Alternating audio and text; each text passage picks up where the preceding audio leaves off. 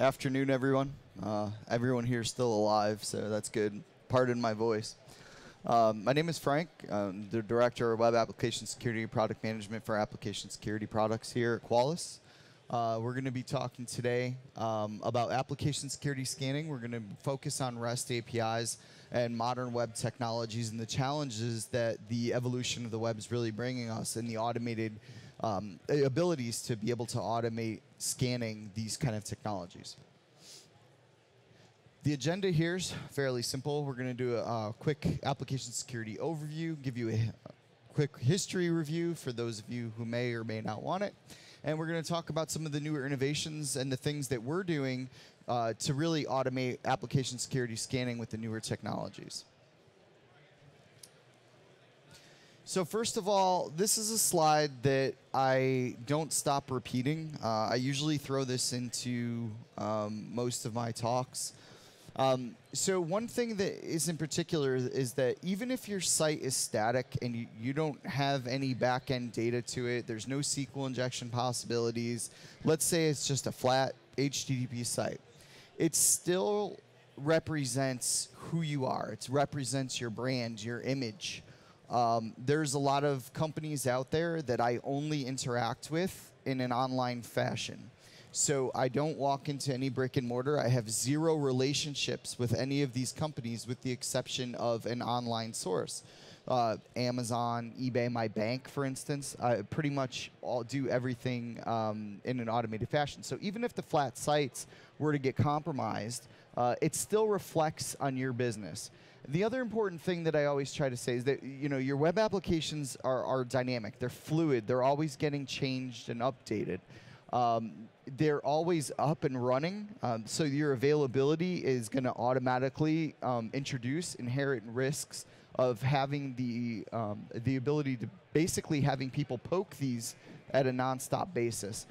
New vulnerabilities, attack methods, and exploits are constantly evolving. If you saw any talks that we did yesterday about our integration with BugCrowd, there's a definite reason there. So we run very efficient application security scans on an automated fashion at scale. However, we don't do manual pen tests. However, so you look and you say, okay, HackerOne, BugCrowd, especially, we're leveraging the creativity out there of these manual pen tests, and we're being able to bring that information in.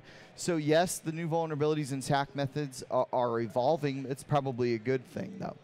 And we look here, and the technologies that your apps are built upon are also evolving, and that's really where we're going to focus on a little bit here as well. We have a need. We know that appsec is often overlooked or neglected, and it could be for a variety of reasons. It could be for expertise. It could be because uptime and metrics are dictating that it takes a back seat sometimes. We really need to reduce risk, do due diligence. Any contract language will usually contain application security, but I find that it's rarely actually being executed upon unless you have more mature application security program already running to be in compliance.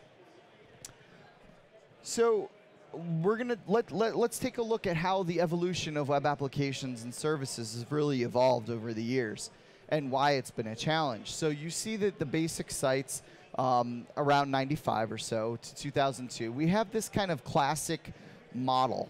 And the classic model allows us very easy ability to crawl and navigate applications. You follow links, you crawl, you gather the data, you fuzz the parameters. It's fairly easy to find. And that's pretty much, a decade worth of pretty common technologies to be able to scan and use. And then we look at the way that it's kind of progressed in the last one or two iterations. A lot more AJAX. We won't really focus on Flash. This is going away for good, hopefully.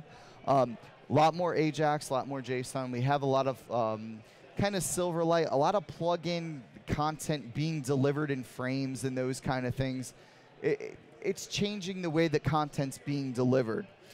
Then we look at the modern day kind of applications. We look at the services that are running RESTful APIs. We look at, GWT, URL, URI rewriting, a lot of frameworks, right? So Angular, React, Extension.js, Bootstrap, etc.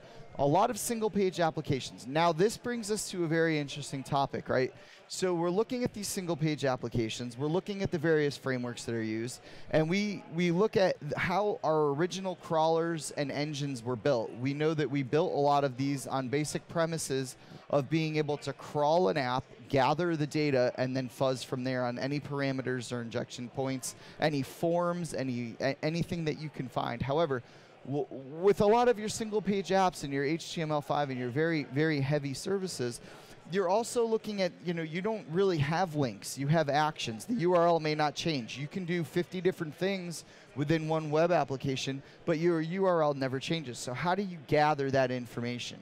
Well, there's no real easy way to do it in an automated fashion. So what we did was we basically took the action levels and went for a default of, like, say 3 or 5 deep, and we record those actions as we find them with our engine. We play it back, and then we fuzz from there, which is an interesting way to do it, because then you're not focusing on one particular technology. You have to look to be able to support in the different ways that all of these applications handle the single page functions or the actions available.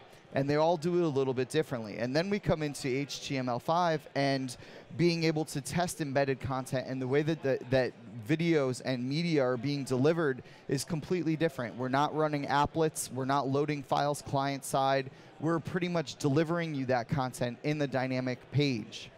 Through WebSockets in there, because I was hoping that this one would go away, but it's still pervasive, especially in the last couple of years. And then we look at the way that we're evolving. So I put HTTP 2 in there. So a lot of people are worried about HTTP 2. Right now, we know that most places will revert back to HTTP, and we can still scan that way. But we have to be prepared to be able to test when there's when basically with the redirect or the support for HTTP gets moved to HTTP 2. We look at IoT. IoT is an interesting thing, because IoT is going to integrate our RESTful APIs most of the time.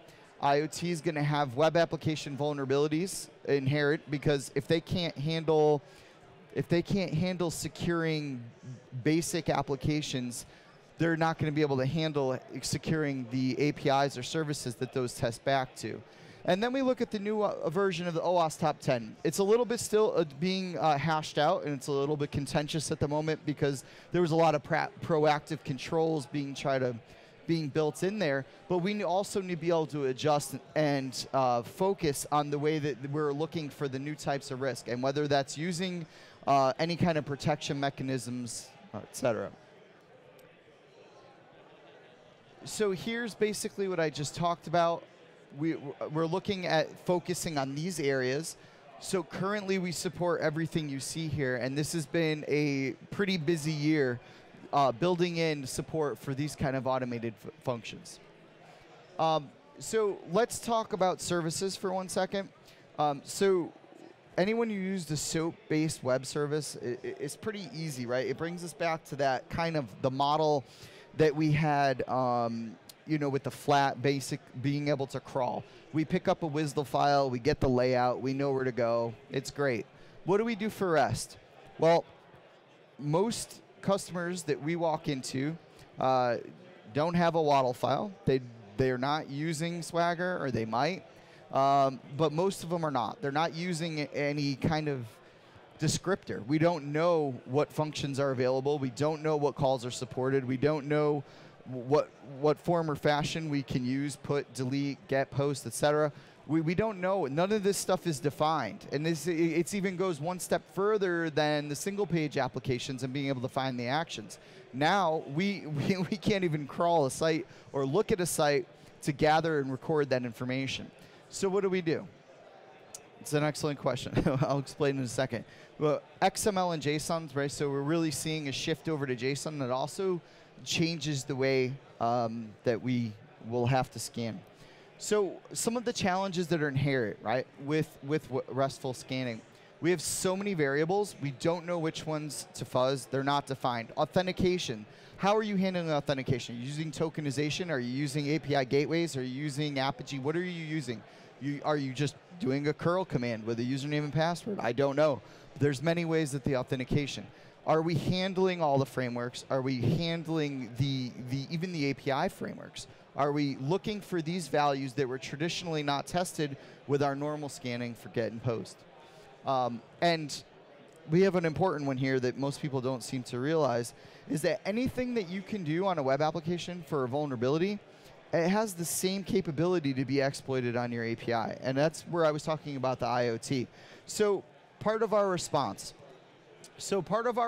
Here is we allowed very, very basic, and this is the first iteration. We said we allow basic testing here.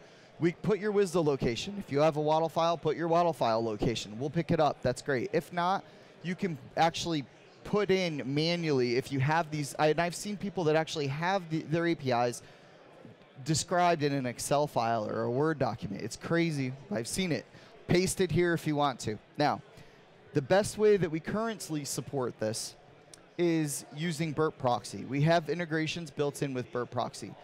You still are going to do manual testing. You're still going to do testing on a regular basis. You're going to, I'm guarantee whoever is pen testing or doing your manual testing on your APIs is probably using Burper's app, right? That's probably what they're using. You can record all of that data in Burp, as you know, in your proxy tab. You can take that and simply upload the Burp file. We'll use everything that was found in that proxy for your API calls and automatically test from there. Now, two other things with that. If you have any kind of proxy or load balancer or WAF or anything else that sits there, that's also a good source to be able to take what is happening and what is occurring on the APIs in real life scenarios. You can also take that information and import it in here. Now, being able to automate this also allows us to repetitively test. So if there's changes being done, we can also continue to pick up those changes and test it there. Here you can see that we're also taking what I mentioned earlier. So we're taking manual findings from BugCrowd. We're taking automated findings here. We have the ability to import Burp findings. We have this all in a central repository where we can sort, filter, and report with permissions. That means that whoever tried to ever try to distribute a report out of Burp with permissions, like it just doesn't happen. Take all of that data, dump it in here, create usage roles, create tags, etc., and be able to sort and see all of your information in one place and report on it with the appropriate controls built in. So I've been fortunate enough to work with a really great team of engineers, and we've responded. I know this is something that I'm pretty proud of over the last year or two, that we've been able to do in an automated and an effective fashion. We're adapting to pretty much any new frameworks, any vulnerabilities that are out there, especially the newer ones. We're staying on top of Angular, Angular 2, a lot of React I'm seeing out there lately. We're testing for every type of new vulnerabilities. And now now when I say that, we traditionally have CVEs, things like that. But what about the vulnerabilities that are strictly, application layer, that are logic kind of vulnerabilities? We're working on more advanced polyglot or combination attacks, where we're replacing, human logic. And we're doing a lot of this in an automated testing fashion, and we're getting better at it as we go. And a lot of these, why we still recognize that manual testing needs to happen. We like to collaborate and keep this all together.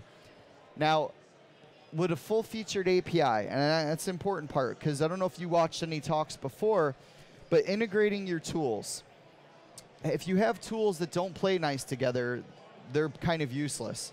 Having a tool that you can use with a full-featured API and automate, and you can do same things that you can do through the UI, is going to cut down on your time and overhead and allow your developers, who are probably more comfortable utilizing the API, to be able to utilize the scripts and things to build in these different kind of scans and abilities at different points in the SDLC. And again, allowing access control and full automation API we're seeing a great adoption for empowering developers instead of handing them something at the last minute. And this really allows us to do that. Full testing coverage is vital, right? We're looking at REST, we're looking at API, mobile, IoT, single page apps, etc.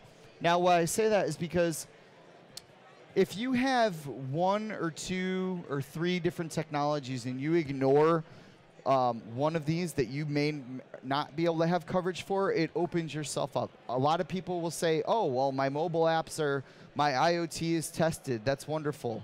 But I'm still going back and find a vulnerability on the API that it calls to deliver the content to your phone or to any other device. And we're finding an inherent risk there that you can essentially control all of those endpoints instead of just the one where you might have had the vulnerability. Now, what else can we do? We can integrate with WAF, right? And I talked a little bit earlier about using the API data that we have. We also have API outputs that can be automated. So you can automate the data that we find and spit that out into web application firewalls. Obviously, the integrations with our own WAF are pretty much the best, top of the lines. It's a one-click. If you find a vulnerability and you want to install a virtual patch for it, it's a one-click install virtual patch. It creates a rule automatically on our WAF that blocks the attack that you found with our web application scanner.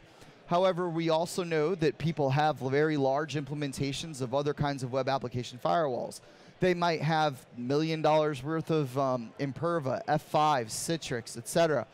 We have integrations already pre-built with those where you export our data, our findings out, and you can automatically import that data into Imperva, F5, Citrix, a couple others, and it will be able to use that to create the rules on those third-party WAFs as well. So we've already established those relationships in the maturity of our product.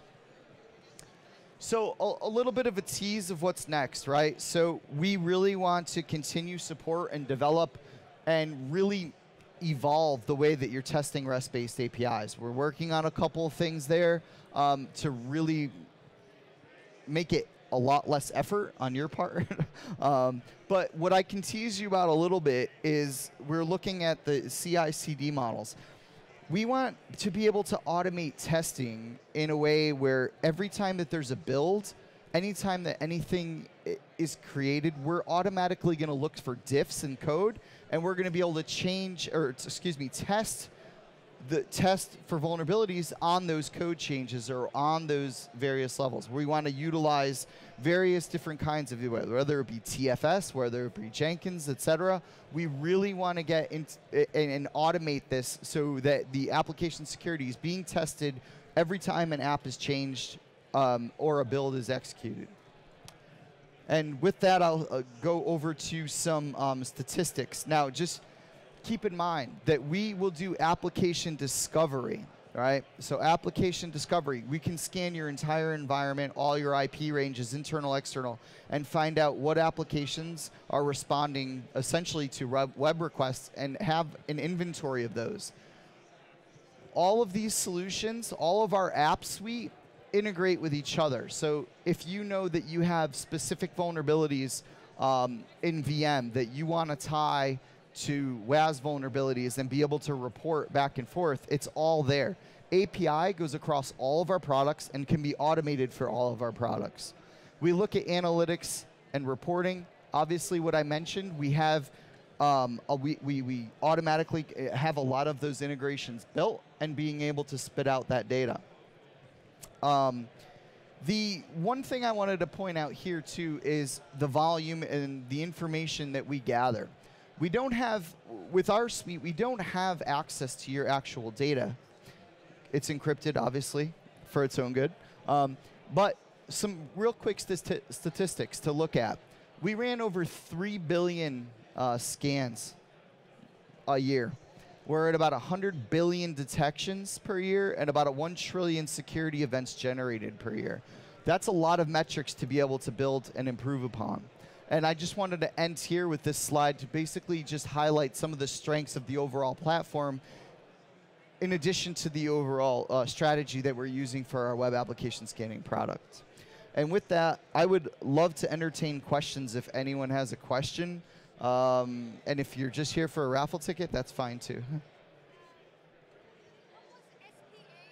Single page applications. So those are basically going to be applications that are modern and written in app where essentially your URL, it's not going to change. A lot of times you'll see, the pound signs, the hashtag, et cetera, up there, and that will stay static, even though what you're doing on the particular site or application is changing. You could be ordering something, you could be navigating, you could be doing whatever, but the actual path is not being represented, or changes are not being represented in the application URL.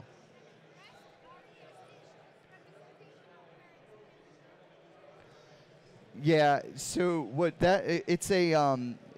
so what you're going to use there is it's going to be fully your API services and being able to have automation talk back and forth to each other. It's the way that most applications are talking back and forth to databases, to various applications, to middleware, to platform architecture, et cetera. Those are going to be your calls that you can get the data from and be able to automate from.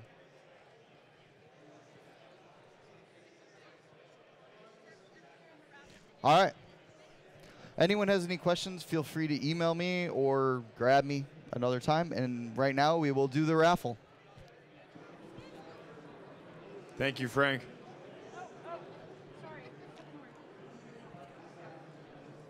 Frank will do the honors. It's the big one. Mix it in.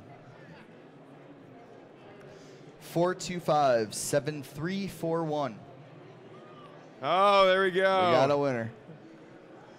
Hold this for me real quick. Yeah, you want? Yeah. Yeah, I got to get him a bigger card. 7341. There we are. What's your destiny? iPad Pro. There we go. There you go. Thank you. Thanks.